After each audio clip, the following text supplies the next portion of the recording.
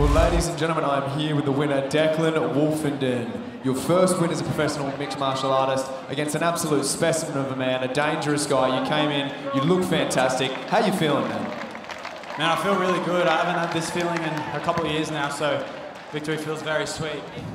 Well, it was absolutely well earned tonight. Let's take a look up at the Jiu-Jitsu Club replay. I mean, you took your time, understandably, against a dangerous opponent, but once you found the range, I mean, it was all the range. The jab looked beautiful, the right hand, you started to piece him up. But talk me through the calf kicks. That seemed to have a real effect. You turned him into a southpaw real quick. Was that something that you and the team put together at Team Compton? Definitely, yeah. Working with these guys, such high-level striking.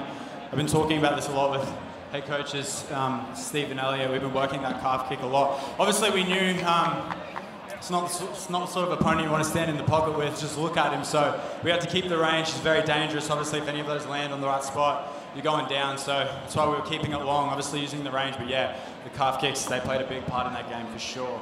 Well, all respect, you got the job done. Is there anyone you want to thank while you've got the mic? Yeah, absolutely. I'm very grateful for the team at Compton's Training Centre there. I'm fortunate to be in a room with so many high-level guys that are very generous with their time, and it's just a recipe for creating a pool of good fighters, and that's exactly what you're seeing. So we've got two teammates, Stewie Nickel and Tom Nolan, tomorrow morning in the UFC, so let's get those guys a victory as well. Thank you.